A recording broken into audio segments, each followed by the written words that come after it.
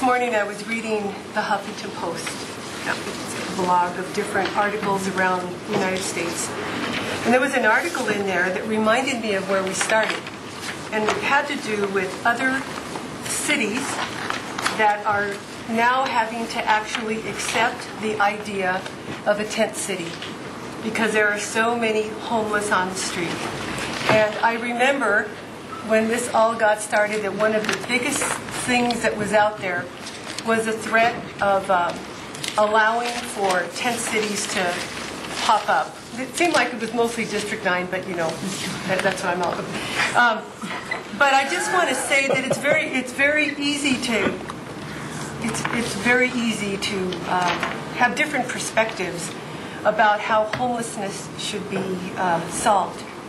And I just have to say that I have been working on this in some capacity since I was a council aide myself. And there's not one answer, and it's going to be a continuing conversation. And having said that, I really want to acknowledge the work that's been done by Denver's Road Home.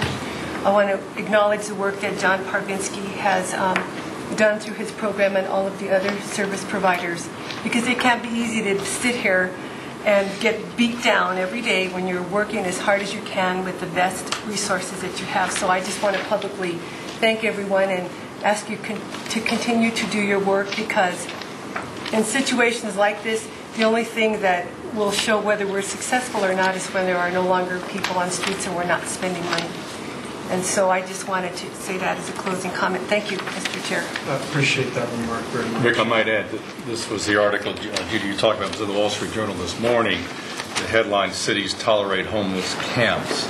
I hope we never tolerate homeless camps in Denver, and I've always been against them. And I hope we don't get desperate and have to go to what other cities in this country are doing. Well, good. We very much agree. Charlie. It's going to continue to be discussed. Should wait in.